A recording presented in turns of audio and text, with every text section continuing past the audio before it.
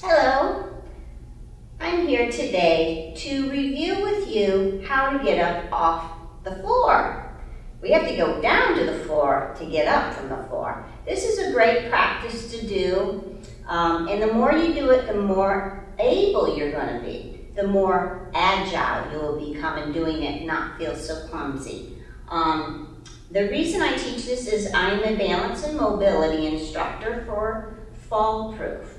And the statistics are that if you ever do fall and it's safe for you to get up, meaning you know what that means, it's best. The statistics are that you're going to recover a lot better if you get up.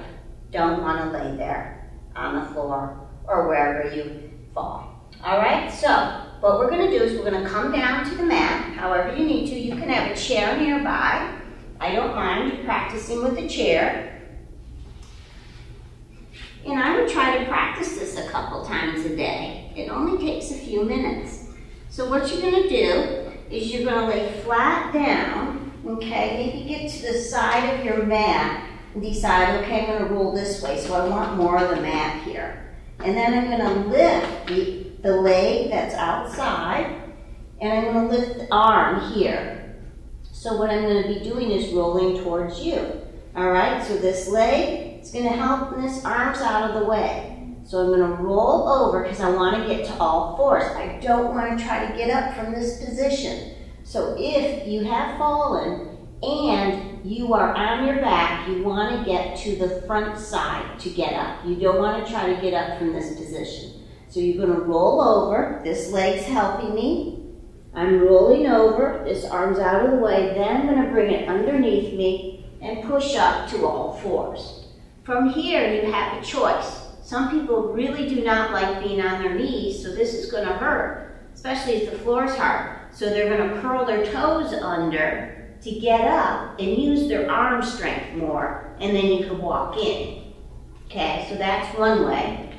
Or you could come down here, say you're on all fours, and you have great leg strength. You're just going to bring one leg forward, curl the toes under the back leg. Here, push up. You can bring yourself up, which would be best than staying down low. And just have a little wider. If you tend to get lightheaded from getting up off the floor, this is where you want to pause. Just pause for a moment. Breathe.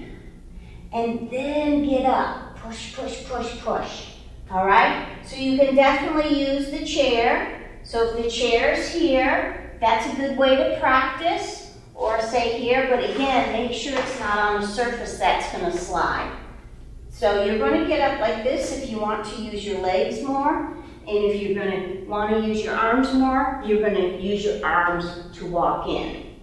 Okay? So practice. This is a great time to get strong in this skill, and it'll do a lot of good for you. All right? Build confidence that you can. You can get up from the floor, and it's not so bad, right? Thank you for joining me.